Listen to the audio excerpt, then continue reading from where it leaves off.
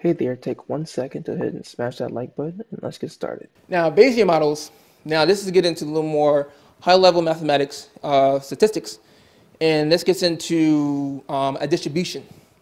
So you can compute in here, let's see if I had it in here, the next layer. Yeah, the probability of one state giving another. So the probability that I'll come to work given that, you know, my kids were helping me today to get to school, whatever scenario you talk about. What's the probability of a scenario happening given a lot of different scenarios?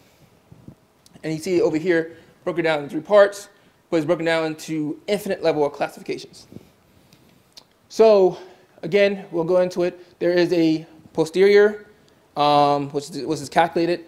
There is the likelihood calculation, the class posterior probability, and a predictor. Typically, it's 3 parts, but you see 4 here, but typically 3 parts broken down into the prior, the likelihood, and the posterior.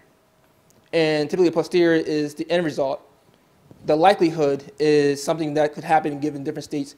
And the prior is something we do all the time.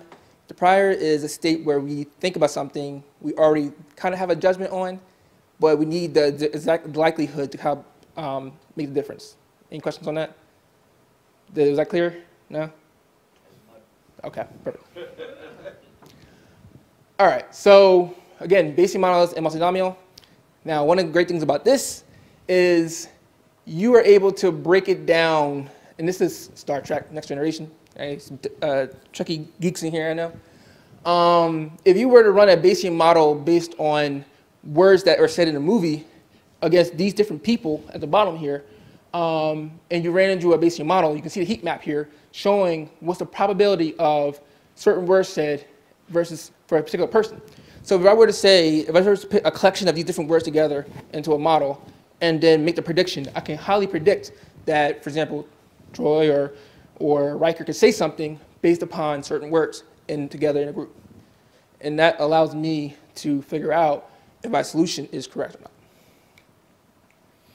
All right, so good and bad of the Bayesian model is not as fast or not as wonderful as a neural network because neural network is more accurate.